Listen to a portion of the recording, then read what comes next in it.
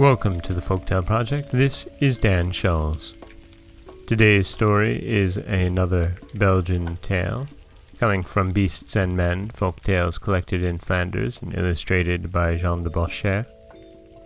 This story is a very short one, but as a cat owner, I find any opportunity to laugh at a cat as just perfect. This is Why Cats Always Wash After Eating. A long time ago, a cat caught a sparrow, and licked his lips in anticipation of the delight he would feel in devouring it. After playing with it for a time, as cats will, he was going to eat it, when the sparrow spoke to him. "The Emperor's cat," said the sparrow, "and all his family never ever begin a meal without washing themselves first. Everybody knows that such is the custom in polite society." "Really?" answered the cat. "Well, I will do as the Emperor's cat does."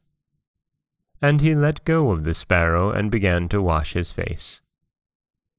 Feeling itself free, the sparrow flew away and alighted safely on the branch of a tree well out of reach.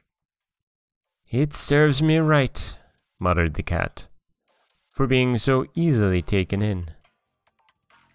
And ever since that time, cats have always washed themselves after their meals.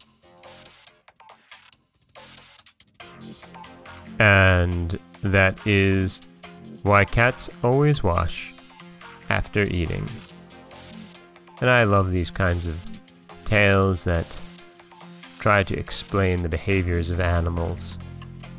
I especially, again, love a good opportunity to laugh at a cat. This is Dan Scholes for the Folktale Project. Don't forget that you can subscribe to the podcast on Apple Podcasts, Stitcher, Google Play, Overcast, anywhere you like to get your podcasts. You can follow us on Twitter at Folktale Project. You can find us on Auto Radio, TuneIn Radio, iHeartRadio, Spotify, anywhere you like to listen. And you can always head over to folktaleproject.com, where you'll find a new story waiting for you every Monday, Wednesday, and Friday. As always, thank you so much